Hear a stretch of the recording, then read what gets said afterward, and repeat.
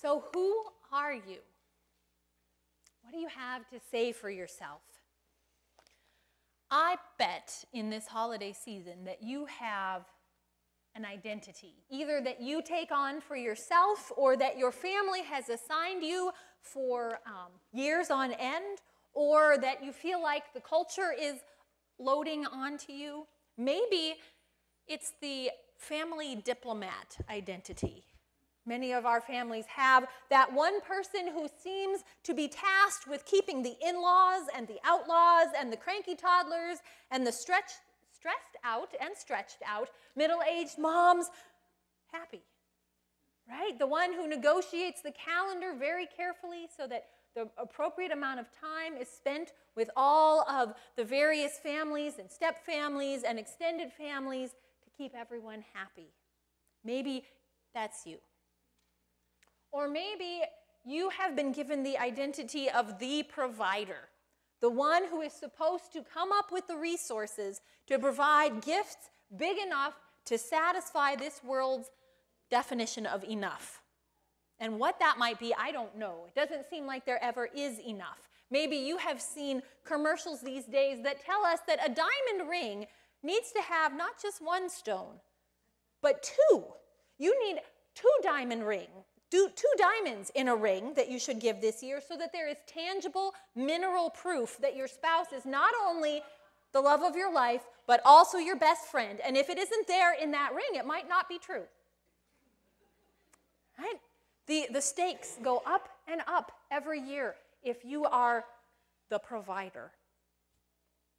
Or maybe your identity is the perfect arranger of holiday moments. You're the one that stages the photos that will be so lovely they could go in a catalog and you're proud to put them up on the internet. You're the person who builds the gingerbread house that does not lean like everyone else's. You are the one who creates memories that have that sparkle to them and don't have the blemish of who's kicking who underneath the table. You are the arranger of the perfect memories.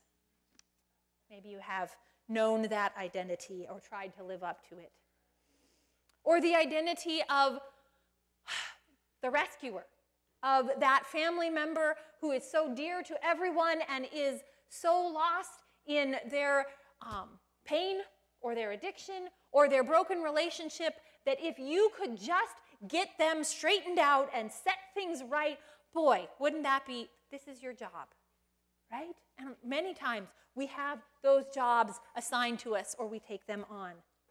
Or maybe our identity is the happy mother or the cheerful friend, the reliable brother, the jolly co-worker, even while in our own hearts. None of that is true. And our hearts are aching, and our hearts are struck with the loneliness or the disappointment or any number of those other blows that this world can give us and pile on and on. Who are you? Who does the world try to tell you you need to be this holiday season? Sin lies to us, huh? Sin lies to us and says it's all on you. You have to be it all. You have to do it all. You have got to hold it all together. It all revolves around you, and you are responsible to make it all happen, whatever it might be. Sin lies to us. And from there, it kind of works its way up to more blatant lies, which are, you are doing it all. How about some of this meet your needs, right? It's really here to meet your needs. For your need for the best holiday, your need for the perfect gift, your desire to have a partner who can read your mind, or children who are appropriately grateful, or a sister who keeps her mouth shut for once. Sin has this habit of just ratcheting up the lies and tells us special holiday editions of the lie that is, the world revolves around you, either because you're holding it up or because you are the purpose of it all.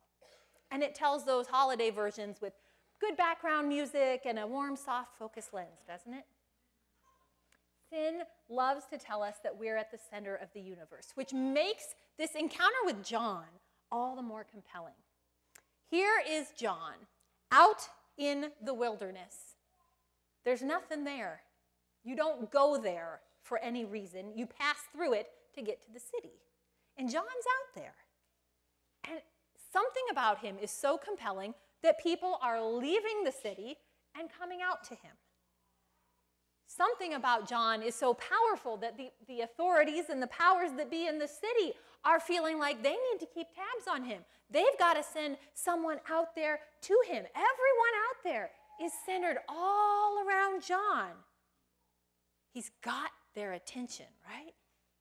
And they've got a couple of questions. Who are you? And you can just see the script in their mind. Oh, I could be this, it could be that. All right, here are my categories, and I'm going to put you in one. And the first thing he says is, I am not the Messiah. I am not the Messiah. He confessed it and did not deny it. The text has to kind of pile on the language. They never even asked him. And he says, nope, not me. That is not me.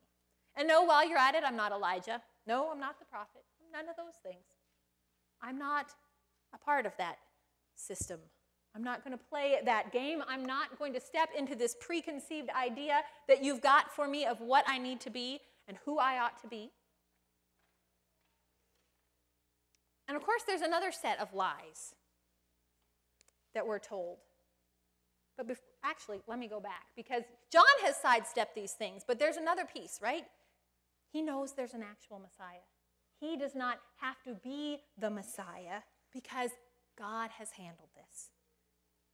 I am not the Messiah, he says, and he knows that something else is coming. And for us, that's the good news, isn't it? We do not have to be the Messiah. You are not the Messiah. I am not the Savior of the world, and God has already handled this. So whether it is the perfect holiday or elimination of poverty or dealing with the addiction in our family, none of that is solely on us. God is the one who is in charge. And God has sent this Messiah. God is listening, and God is ready to respond, and we are not alone. Now we get to the second set of lies, which sin likes to tell us when we fail at being the center of the universe, or when things are not going as we had hoped. The second batch of lies go like this. It's your fault, right? Nobody cares. That mistake that keeps you up at night, you are your mistakes. Have you heard that lie before? Sin tries to tell us, give up. Who do you think you are? You don't matter. And again, John steps aside from those. The questioners come at him and they're expecting, well, he's somebody important. He's the Messiah, he's Elijah, nope, okay. Well then, who do you think you are to be out here baptizing and teaching? You're not a priest. You're none of these prophesied people. Knock it off.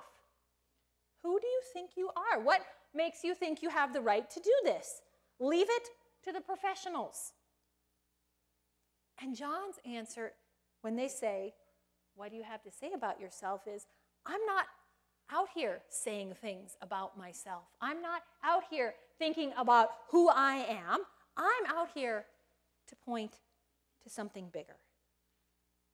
I'm out here to point to something bigger. And the truth of that bigger thing, the truth of the Messiah that is in the midst of us and we don't even recognize him, that's what reveals those lies for what they are.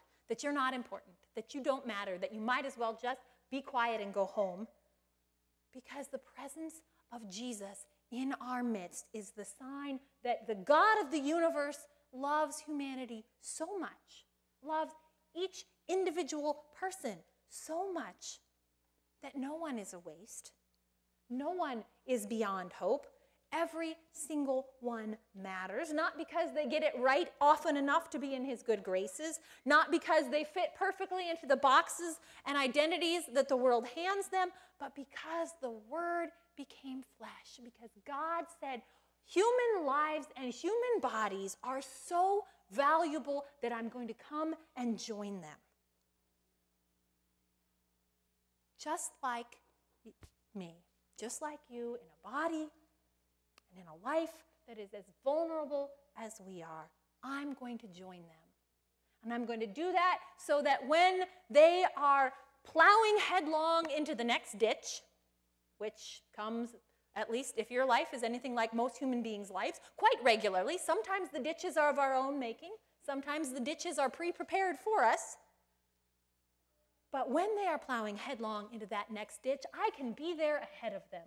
I can already have been through suffering and death and despair and isolation so that they will never be alone. So those other lies, John knows, don't matter because he knows that the Messiah is already in the midst of the people he's talking with. I'm not much of one for cutesy phrases, but this one has always stuck with me, and I find myself saying it an awful lot. I think John is a model for us of sort of faithful humility, right? He says right off the bat, I'm not the Messiah, and yet he's perfectly able to go on doing his thing, pointing to Jesus, not worrying about who he is or where he came from or what people think about him in his ugly clothes and bug breath. Humility is not thinking less of yourself. A lot of times we feel like it is. Humility is not thinking less of yourself. It's thinking of yourself less, right? It's realizing that you are not the center of the universe, and thanks be to God, there is someone who is the center of the universe and can hold it together way better than I can, and can be the center of the universe and also that little tiny baby in a manger, and the one who we do not even know standing in our midst, and the one who will come to make all things new. John shows us what living faith looks like. That trust and hope that is anchored in the ground like those oaks of righteousness, anchored and rooted not in ourselves, not in who we think we're supposed to be, not in who our spouse tells us they need us to be, not anchored in who the world tells us we need to be or what the world tells us we need to buy, anchored in the confidence that we are one for whom Christ died and that he is already in our midst, going ahead of us in love. Thanks be to God.